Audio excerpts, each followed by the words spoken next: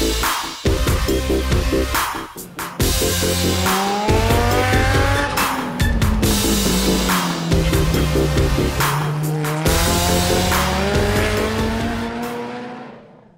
and gentlemen, the moment you've all been waiting for, we finally get to talk about my 2006 Evo 9 Time Attack car.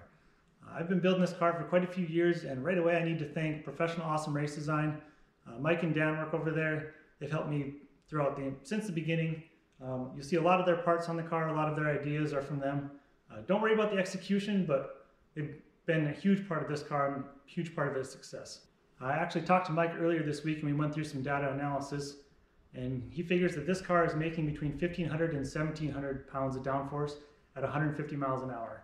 Now that's kind of comparable to a Viper ACR. Dodge claims about 1,533 pounds of downforce at 150 miles an hour, which is pretty decent considering this is a four-door family car.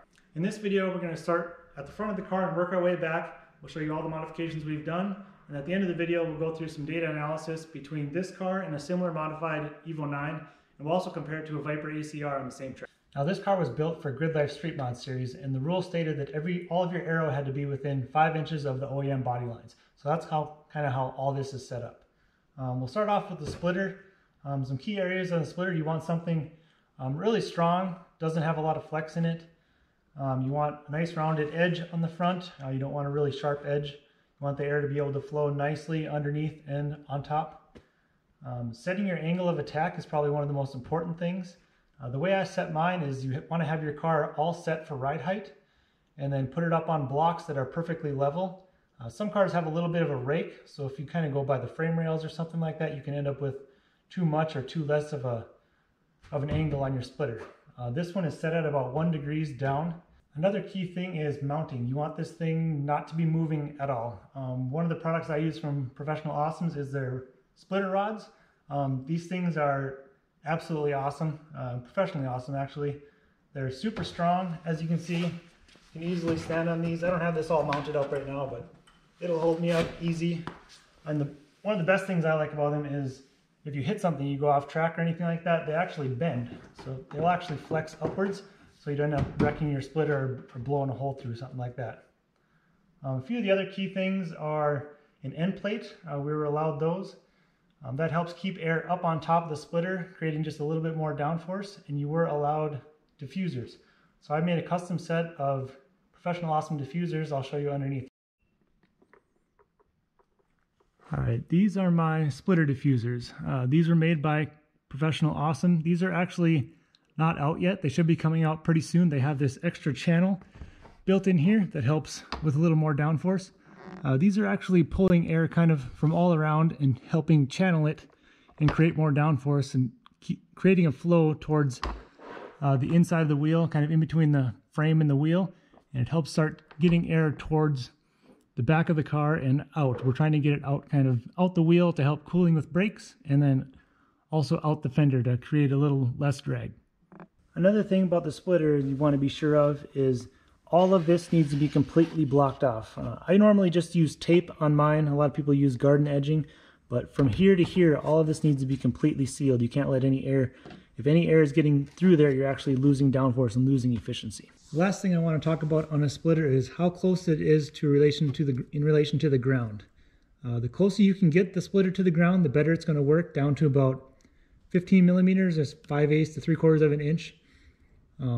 It'll work best. The diffusers will be pulling air still. If you get any closer than that or you touch the ground, it actually cuts the airflow off. Now you might think if it touches the ground, there's no air behind it, which means no pressure. That sounds right, but it's wrong. You need airflow underneath this thing in order for it to work right. The airflow needs to be going under and speeding up, and that creates your downforce. Moving into the fender area, we have these right here on the back of the bumper. These are tire spats. These are supposed to go kind of just to the edge of the front tire. These are a little wider than I normally run. I normally run a 255 and this is a 295, but just to the edge of the tire, and they kind of help direct air out and around that tire. It'll also help pull air from the inside. As a side effect, it'll kind of help with cooling and helping get air out of the fender area. The end plates also are in this area. They help create a vortex depending on what kind of shape you have here, but they help direct air kind of down the side of the car. If they can create a vortex, they'll they'll kind of help keep air from going underneath the car as you're driving. So you want to keep that low pressure that the splitter is creating under the car, and this vortice will help keep that under the car, and will kind of block high pressure air from going in there. Continuing back from the fender, we have a spacer here. I spaced the fender from the bottom. I also cut, there used to be a lip right along here that kind of stuck out and blocked air. As you can see, there's still some of it left up on top here. There's also a little bracket here, but I shaved all that off, and that kind of lets air come through the fender and kind of vent through here and get down the side of the car. Up on top is more professional awesome stuff. This is one of their air extractors. This gets air out of the car kind of by air moving over top of it, and it kind of creates like a bubble that goes up and out. It kind of pulls air from inside the fender area underneath here and gets it moving out. There's a lot of high pressure that's created from the tire moving so fast and going fast down the road. So you want to get all that high pressure out, and it helps reduce drag. Here's an example from Midwest Festival of 2020. If you look right here, pay attention to this area. I'll click forward in the pictures. You can see the vortices coming off the bottom of the end plate right here. Now I'm speeding up coming down this, so they're kind of getting stronger and stronger. You can really see them in the last few pictures here. Just the little circles of air coming off there, and these are strong. They don't want to move. So that high pressure air that's kind of on the side is protecting the underside of the car just a little bit. You can also see on the other side these vents are working really well.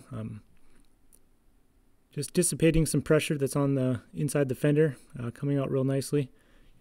Another thing to mention is all of the spray up in the air. So all of this is getting picked up off of the track and then getting shot up in the air. This is most of my kind of shows all the downforce that the car is making. Next up, we have just a small modification. These are APR mirrors. They're about half the size of stock mirrors, and they save just a little bit of drag, and they actually weigh about 2 pounds less than the stock ones as well. Moving back up front, this is the intercooler and radiator area. We actually have this ducted off, so this is ducted underneath on both sides, and then right across the top here. So all the air that's going through here needs to pass through either the intercooler or the radiator to help cool. And then we have it moving up and out the hood right here through this hood vent. I made this little kind of a block off plate here. Normally the grill is open, but we don't want that going through and then kind of shooting and cutting off our air.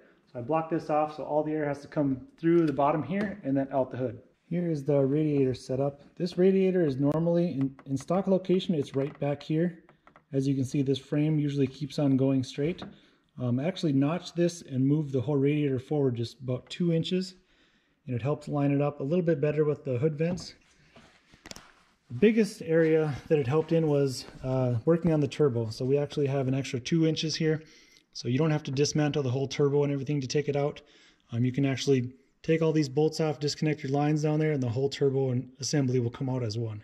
Now you can see through these vents, it's kind of lined up just about right. The radiator is just ahead of where the vent starts. And after it goes through the radiator, it can kind of go right up out through these vents. You want to make sure that these aren't too high right here. If you get too much of an angle, they can actually shoot air too high and it can disrupt your wing all the way in the back. So we have these bent over just a little bit. This hood is actually made by DMN Racing, a buddy of mine named Mike Buglisi.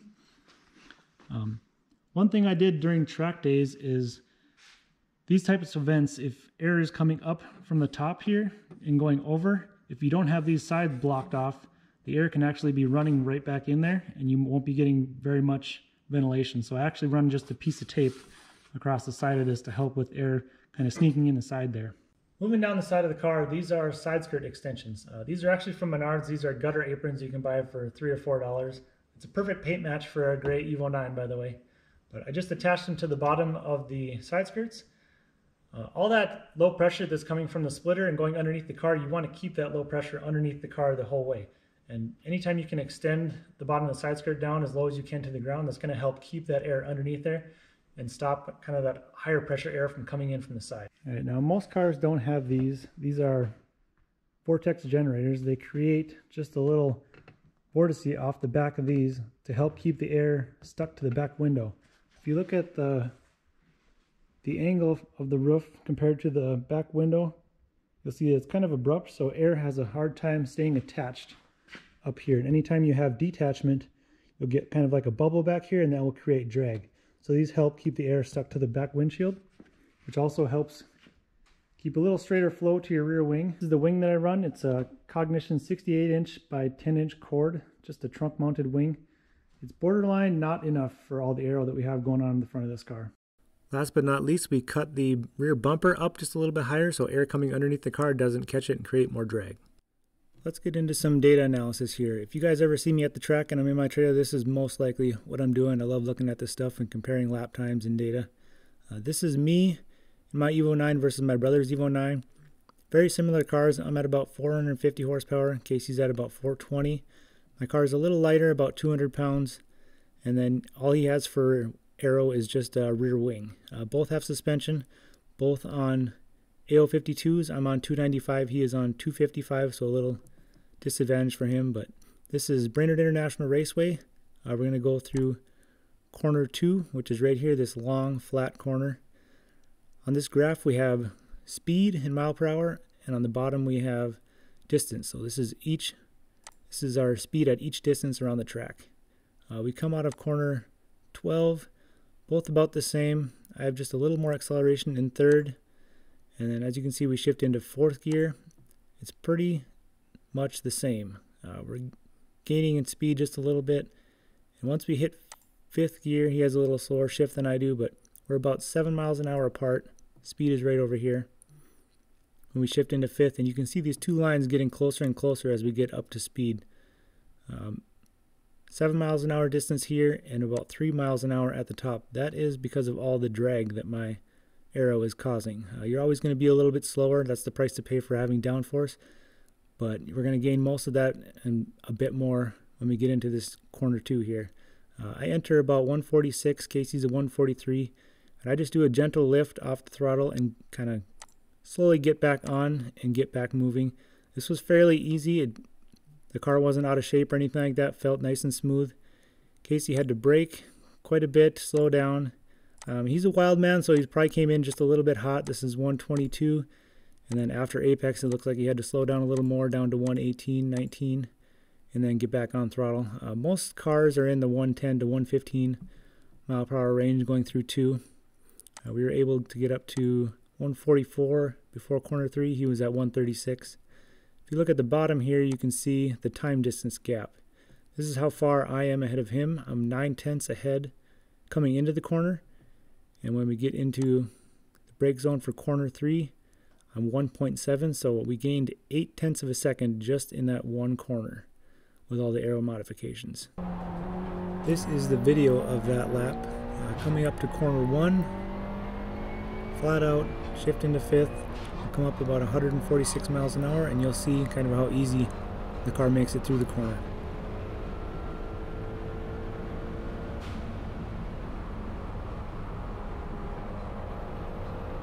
Just booking.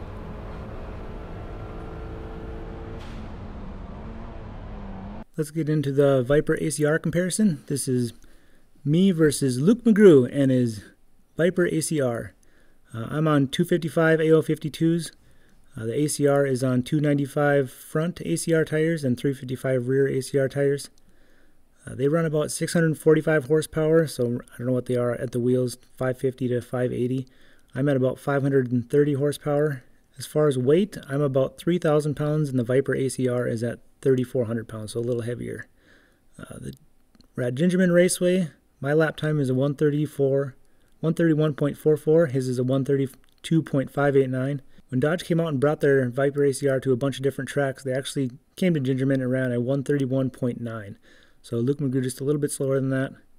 You'll see I have a little more speed coming on straights. So we start off the lap, I'm about 7 miles per hour faster coming into 1. We brake about identical.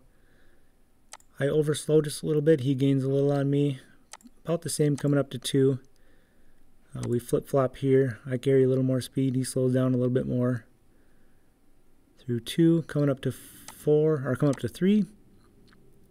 I get a little bit more speed through 4th gear. Brake a little bit later. Gain some time. We're about even here. Minimum speeds. Coming up to my least favorite part of the track, this is the 5-6 combo. A little bit more speed coming in, brake about the same, but Luke is able to trail brake a little better than me. Carry more speed in, but it's kind of a give and take. I come slower in, faster out, and he's a little faster in, slower out. Coming through here, we're about the same. I have a little more speed there. This is where the Viper ACR has a little bit more grip, I think, these long sweepers. Carries a little more speed through there. And this is kind of the one Aero track, or Aero corner at the track. I carry a little bit more speed through here. I'm able to stay on gas through corner 7, 8. This is Luke's first time at the track, so I'm sure he gained a little more speed later on in the day. Braking about the same here, same minimum speed here. Coming down the back straight, you can see my power coming up and gaining quite a bit here. Brake early, he brakes later. Viper has huge brakes. As you can see, he catches back up to me down to speed, and about the same coming through the final corner. That's how my Evo 9 compares to a Viper ACR. It's kind of crazy how similar these cars can look on track with how different they are in setup. Thanks for watching, guys. Let me know what you think of all the modifications we did in the comments. Make sure you like and subscribe, and we'll see you next time when we go through this car's electrical system.